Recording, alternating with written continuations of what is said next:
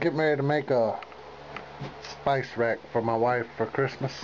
It's going to be a special one. So far I've got these boards cut out, that one and this one, and I've got these pecan boards cut out. Now I don't even know how I'm going to do this. I'm kind of winging it really bad. I'm doing it as I go. I drew this out, which ain't much to go by, but it's going to be something like that. And these little pockets here, if I make them pockets on there, will be to put utensils in. And this board up here is going to be this pecan board. And I'm going to leave the bark on both sides, or at least this is my plan right now. And if there's enough room right up here, Tracy's kitchen. But other than that, I was going to use all pecan, these slabs of pecan I ripped, but I need 3 inches, and because these are so curved, I can't get a straight 3 inches out of them. So I think I'm just going to take the bark off of them and put on to these. And it'll be a bark spice rack with bark on all the edges, if that's how I do it. Like I said, right now I'm winging it. That's just my plan. There's my Christmas. Got me that router from Harbor Freight. Pretty nice little router, I reckon.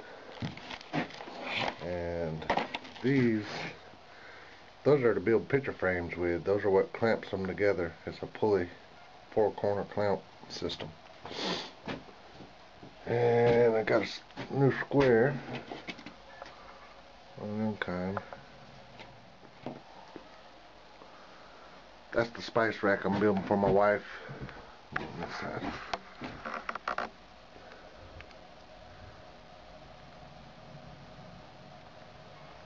I'm going to fill these side walls up with wood chips like these, or wood slats. And I got bark on it, on all the edges.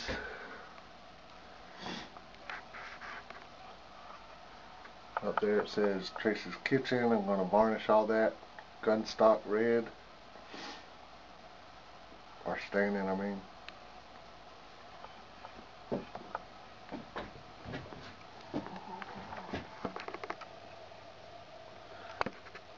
Guess that won't be real good like that on a video.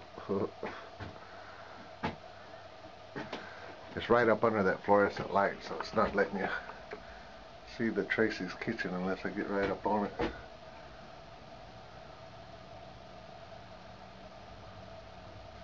That's engraved and painted. I think it's going to look really, really nice, I think.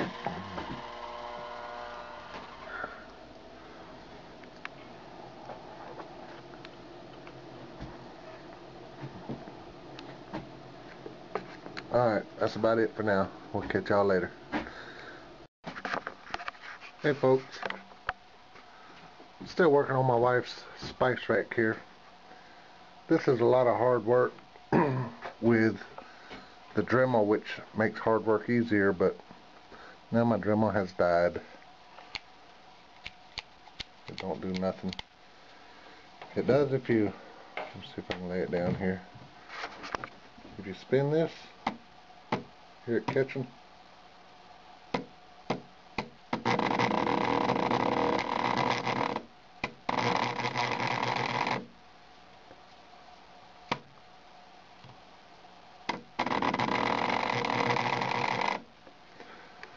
I don't know what would cause that, and I've already played with the, I think you call them the bushings, on there and the other side, and nothing to no avail.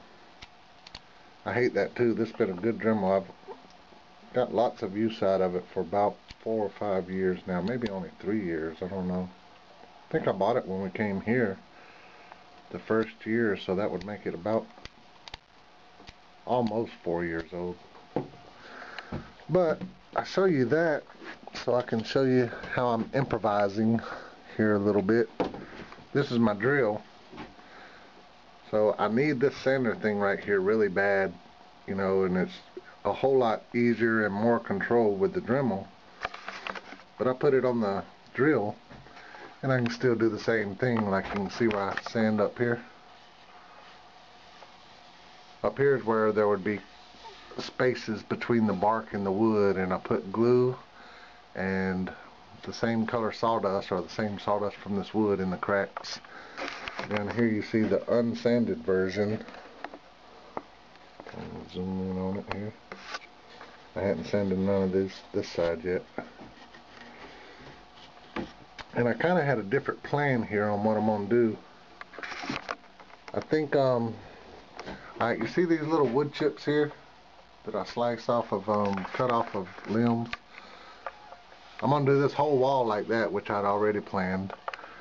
But now I think I'm going to do the inside too. Maybe not the bottom part, like where the spice will sit, but the back and the inside walls. I think I'll do them wood chips. Shoot, I might even do the whole shelves like that with it too. I like the way those wood chip thingies look. They look cool to me. So I think I'm gonna do that. But man, you see something this little and think you can knock it out, you know, in no time, but this thing takes a whole lot of time. You got the first ripping the wood, and see, I've ripped the wood out of these old rotten beams up here. I rip them out and get them. These are all ripped too. So you rip out the wood to the size you need. Then you have to do all the measuring, and I'm not a very good measurer, so there's usually mistakes. Then you got to measure out these dowels, which I had to, or I went and bought these dowels. I don't guess I had to, but to keep them perfectly round and straight, I bought them. They don't cost much, 97 cents for a long one. Then you go cut down limbs. Like that's part of the limbs down there. And let's see how this limb is. See the bark on it? Then I hold it and run it through the saw and try to stay right on the edge of this little, I forget what you call it, cambium or whatever. Stay right on the edge of that. And you gotta have it measured out to the thickness of your wood.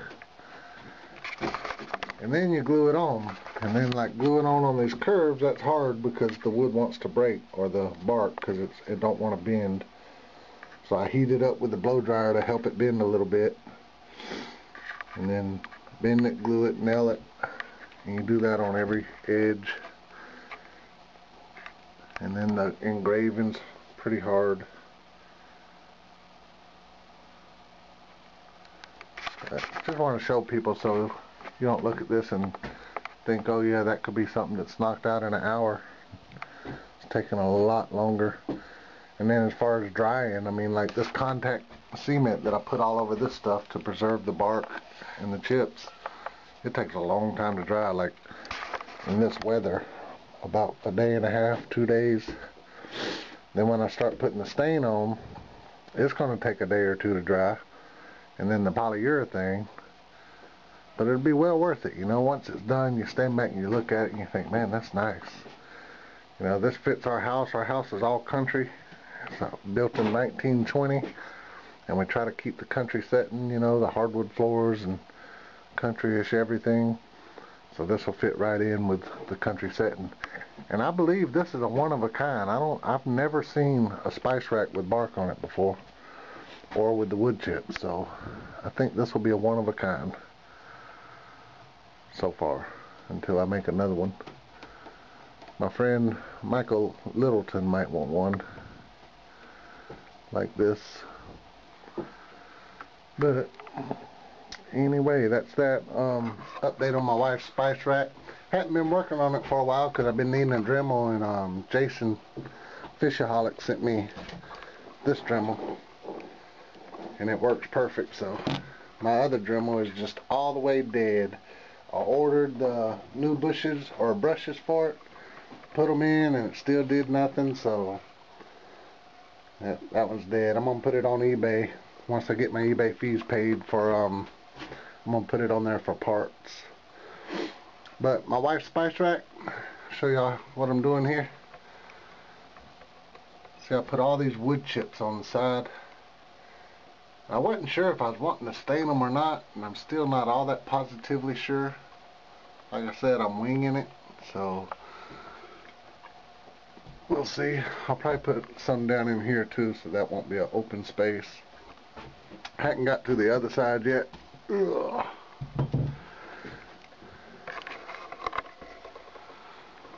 And I was thinking about putting them back here, which I probably will put them back there. I think, I'm not sure. I'm not going to put none on there, so I might not put none down here. I don't know though, because there's a space here that needs to be filled. Yeah, I think I will put them back there, because if I remember right, there's some extra space right here in between here and there. So I'll fill that space. And I was also thinking about putting them on the inside, which I'm still not sure if I'm going to do or not. So many decisions. Yeah, I might put them on the inside. And where this glue stuff leaked, I don't know. We'll worry about that when we get there. Just wanted to show y'all the chips I got on it. And all these are just branches that I put them on my table saw at that width and just run them through there, chip, chip, chip, chip. You know, cutting off the ends every time. And I did a whole bunch of different sizes so I could fill them in, you know, like that.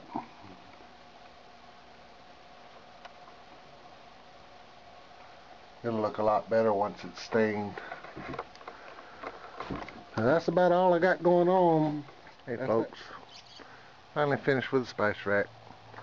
Had problems up here where I ran out of polyurethane, and so I had some lacquer, some clear gloss lacquer, and I put that on it, and man, it ate that stuff up like acid. I came back out and it was all scrunched up, looked like rotten skin or something. So I had to resand that whole top part down, and then I used polyurethane, but it wasn't clear gloss, it was satin. But there she is, getting ready to go hang her up right now.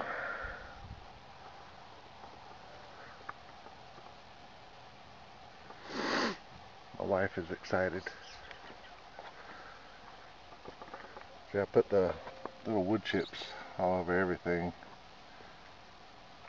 and polyurethane the heck out of them to fill in the gaps.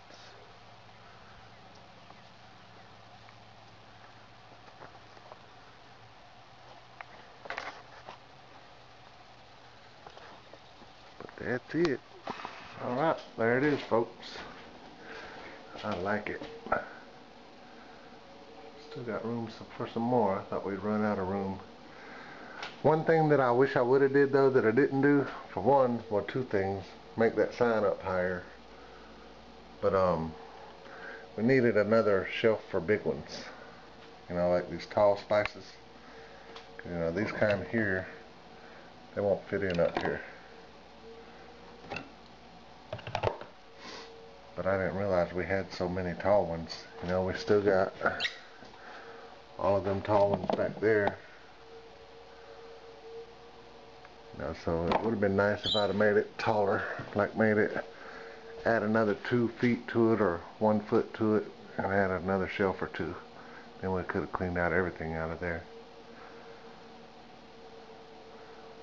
But that's it for now.